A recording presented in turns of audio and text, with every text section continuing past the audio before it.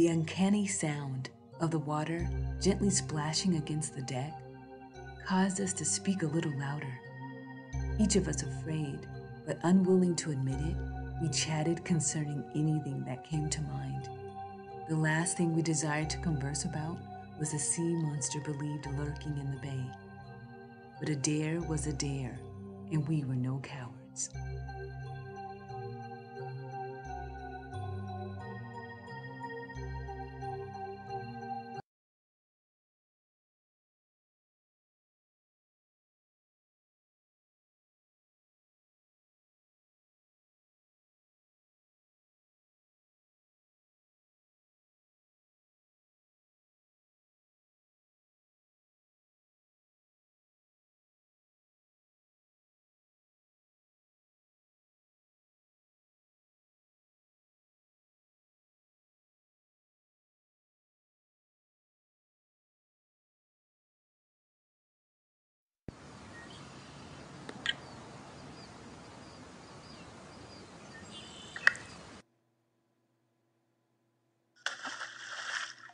Dear Tim and Moby, I need to know all the parts of speech.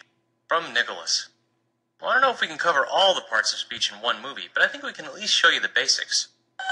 Words help us talk about the world, and we divide them into categories based on what they do. A noun describes a person, place, thing, or idea. We're sitting on a hill. A hill's a place, and also a thing. Either way, the word hill is a noun. Mockingbird. Mockingbird is a noun since it describes a thing. I'm a boy. Boy is a noun describing a person. Me. A verb describes an action. Fly is a verb. Throw is a verb. Moby throws rocks into the lake. The rock sinks to the bottom. Sink is also a verb. Adjectives describe or modify nouns. Orange would be an adjective to describe Moby's head. Moby has an orange head.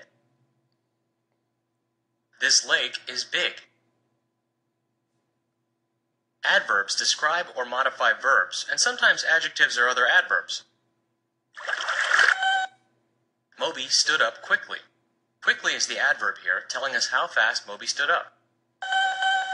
Moby cries very loudly.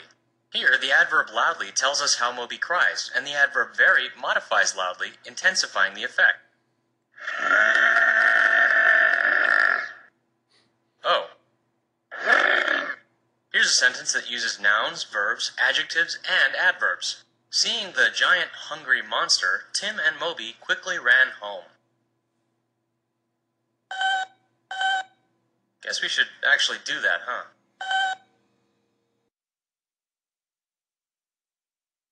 School on Wheels presents Reading Comprehension Strategies. Reading comprehension strategies are plans or steps that good readers use to understand what they are reading. These strategies come more naturally for some readers than others, but every student can benefit from consciously practicing these strategies when reading during tutoring. There are many strategies readers use when understanding text. In this video, we will cover 4 important ones: making connections, retelling, asking questions, and making predictions. To make these important strategies more concrete, let's look at how we could use them when reading The 3 Little Pigs with a student. Making connections.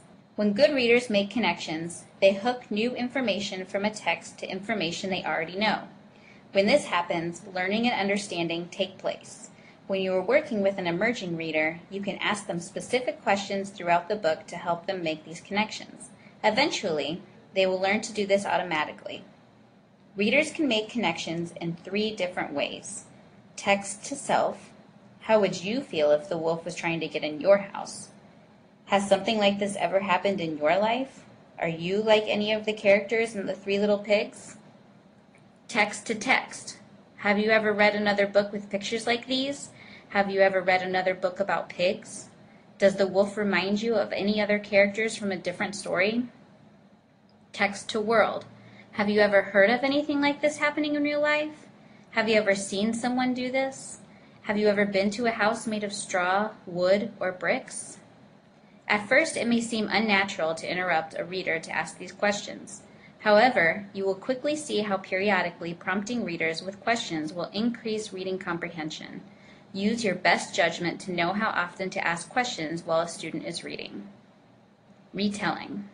Retelling occurs when a reader can describe the important parts of a story in his own words.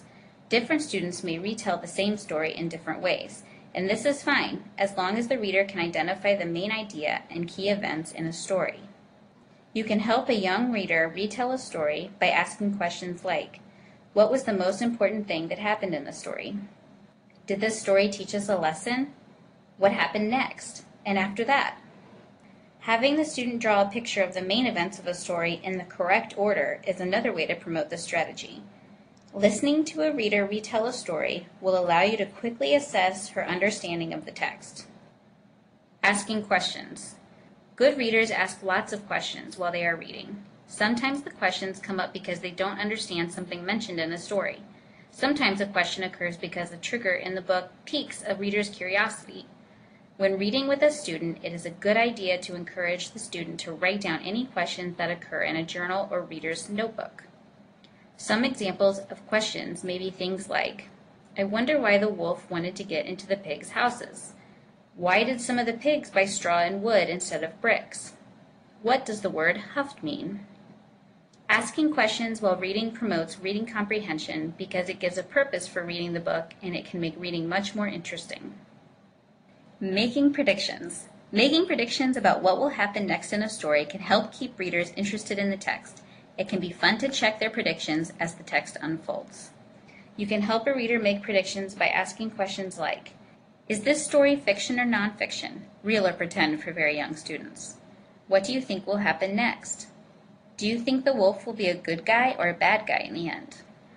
It can be fun for you and your student to jot down your predictions in a journal. At the end, you can check to see if your predictions were correct.